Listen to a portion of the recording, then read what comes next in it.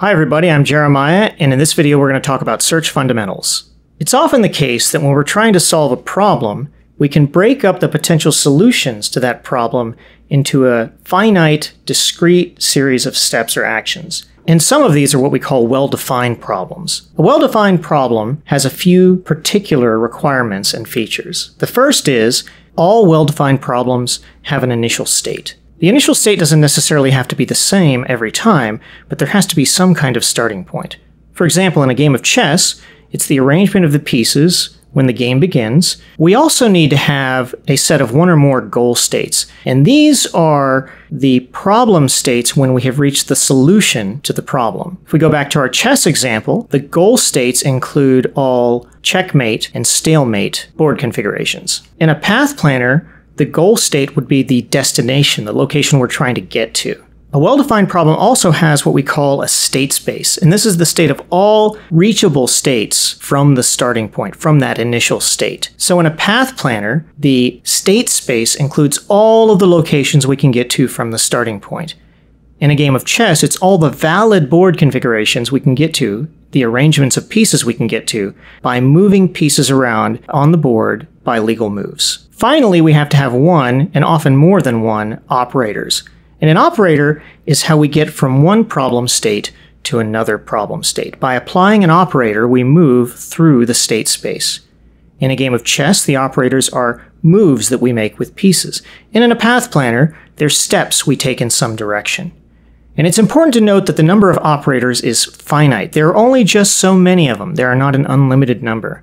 We can step in only so many directions in a path planner if that problem is a well-defined problem. If we can determine that a problem is a well-defined problem, then we can tackle that problem using search algorithms. So let's take a look at an example. This is a sliding puzzle, and in particular it's the 8 puzzle variant. And you probably got something like this in a birthday bag when you were a kid. We slide the tiles around to rearrange them into some desired order. In this particular example, we're trying to get the numbers in order. If you got one of these in a goodie bag when you were a kid, you were probably trying to arrange some picture. But the idea is the same. We move the tiles around one at a time until we get the arrangement that we're looking for. So in this particular example, we have two options at the start. We could move the 8 over, or we could move the 7 down. If we choose to move the 7 down, we then have 3 options from there. We could move the 1 over, we could move the 3 down, or we could move the 7 up, and so on and so forth. This is how a search unfolds in a tree formation. But there are problems with the naive version of this approach to search. Consider this. If we take 10 steps, if we move 10 tiles around, if we go to a depth of 10 or 10 ply on the tree,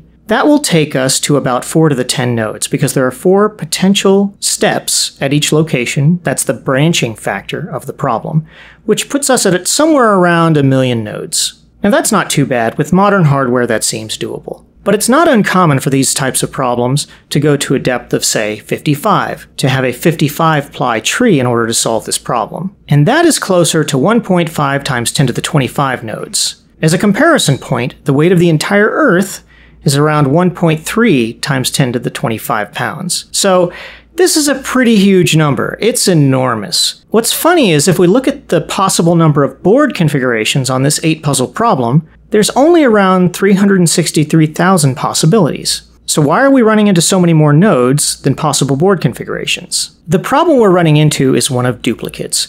It's very easy for us to run into a problem state that we've already been to. Now this particular example is the easy one. We move the 7 down and we move the 7 up. This is called the toggle. And you might think, well, that's stupid. And you would be right, because computers are stupid. Computers are not intelligent entities. They aren't thoughtful. Every bit of intelligence that they have, we have to build into them. And as a result, they fall to a lot of very simple problems that we might never even imagine an intelligent entity falling to. Now, the toggle is not the only way we can get duplicates. We can also get duplicates by taking totally different sets of actions, even if we start from the same point. For example, let's say that we all decided to go to the arcade. We all might start in the classroom. I might go to my office and do some work. You might go home and do some homework or play some games. And then we might meet at the arcade afterwards. We took totally different paths. We took totally different actions. But we started in the same place and we ended in the same place. And this is very common not just in path planners, but in all types of well-defined problems that we might use search to attack. When we can eliminate duplicates, we drastically reduce the amount of memory and processing time needed to solve the problem. We go from 1.52 times 10 to the 25 to 3.62 times 10 to the 5. That's 20 orders of magnitude. That alone is a huge difference.